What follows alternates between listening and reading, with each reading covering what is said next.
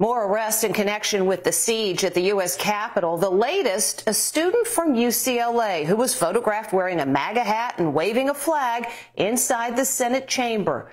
During the siege, he brazenly sat in Mike Pence's chair. But as Jim Murray reports, he reportedly was hiding in his mother's house when the cops moved in.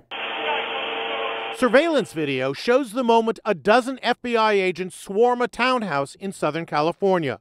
They're taking an alleged insurrectionist into custody at his mother's house, where authorities say he was hiding out.